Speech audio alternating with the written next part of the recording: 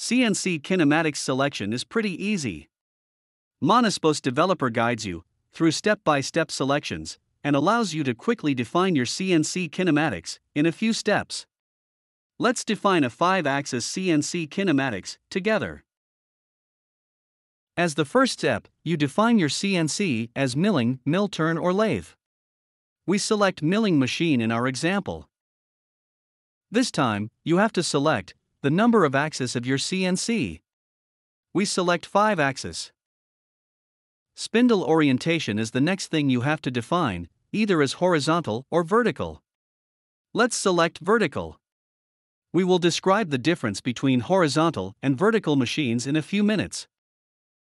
Selecting the location of rotary axes is an important step. There are 3 alternatives here. Head is used for 5-axis CNCs, with both rotary axes on the head. Head table is selected when one rotary axis is on the head, and the other one is on the table. And last, as can be understood, table means both rotary axes are on the table.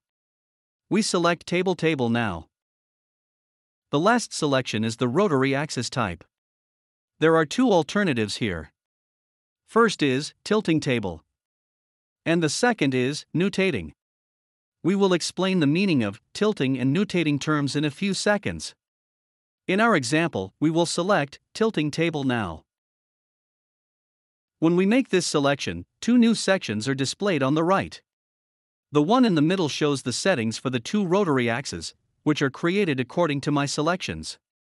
And on the right, the 3D model of the CNC is shown. This CNC 3D model is automatically created and updated, with your selections on the left. Do you want to watch the rest? Visit monoscnc.com. First log in. Then watch the rest of the video. And many others.